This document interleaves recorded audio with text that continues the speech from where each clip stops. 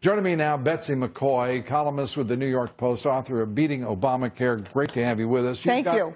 You've got to be impressed at how quickly Congress is moving, how quickly the Senate is moving. Well, because Paul Ryan is no match for Donald Trump, and Donald Trump is clearly in charge of this timeline, and he has given notice to both the senators, Mitch McConnell and Paul Ryan in the House, that a bill must be ready. The fact is, the Trump people will be writing a bill, and I believe it will be on the desk of every senator within 2 weeks of when Tom Price is confirmed as Secretary of Health and Human Services, probably in the February, and then we will get rid of this.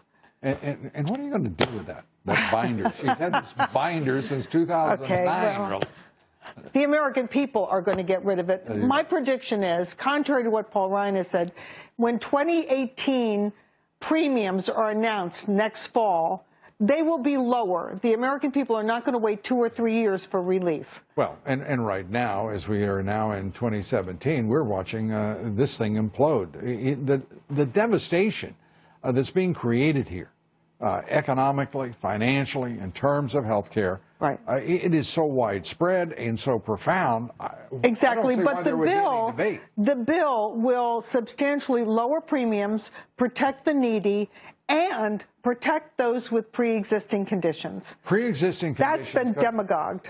By Senator Schumer, by any chance? Oh, and by President Barack Obama, who has lied. This really shames the office of the president. 133 million? 133 million people are in jeopardy, he says, if the law is repealed.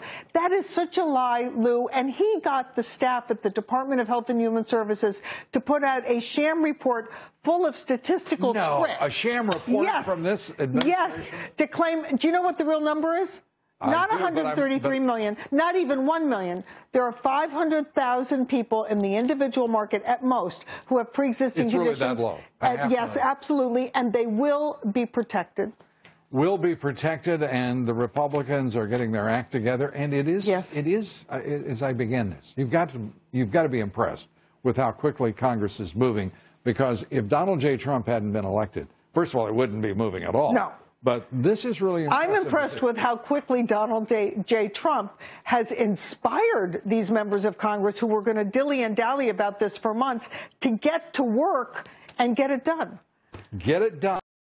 I think that's one of his watch phrases. Yes, get it done. Betsy McCoy, thank you so much.